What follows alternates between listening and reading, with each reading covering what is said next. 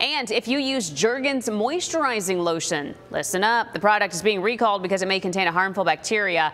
The FDA is asking that you check the 3-ounce and 10-ounce bottles of Jergens Ultra Healing Moisturizer.